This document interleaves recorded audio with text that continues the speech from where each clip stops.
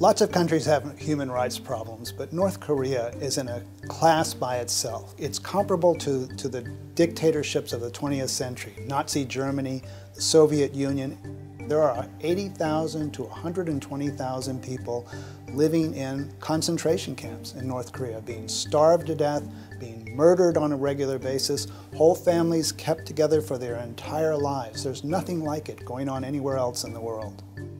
President Trump has gone to extremes of one side or the other in talking to Kim Jong-un. He insults him. Little rocket man. But more recently, he's been calling him very honorable. And this is a disturbing thing in itself, because Kim Jong-un is a dictator who has killed his own brother, killed his own uncle. So I think to call him honorable is to give him a legitimacy which he doesn't deserve at all, and which is one of the main things he is seeking from these negotiations. I think President Trump is trying to butter up Kim Jong-un. He's trying to soften him up, because that's probably the way he does a real estate negotiation. You soften up the other guy, you smile at him, you make him feel good, right up until the time when you stiff him or slip a stiletto in his back. The problem with this is this isn't a real estate negotiation. This is a major encounter between two nations. We've had other negotiations in the past, other arms control negotiations where human rights have been brought in and they made a tremendous impact. The biggest example is when we negotiated nuclear reductions with the Soviet Union during the 1970s.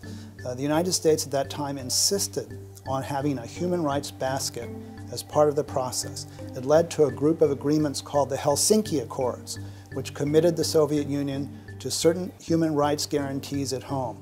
People in the Soviet Union seized on those guarantees and used them to demand changes in the system. And in the end, that whole process brought about more change than did the nuclear negotiations themselves. And so, first of all, you can't have a change in North Korea so radical that they would give up their nuclear weapons unless they address the prison camps and the other human rights violations. Secondly, by agreeing to do that, by taking some steps in that direction, North Korea would give us the assurance that they really do intend to change. If it really ends up with North Korea denuclearizing, then this will turn out to have been a hugely important moment. But I think there's an equally large chance that we're going to have a photo op and then a breakdown of the process within a few weeks or months, in which case this will be yet another blip in what has been a long series of failed negotiations with North Korea.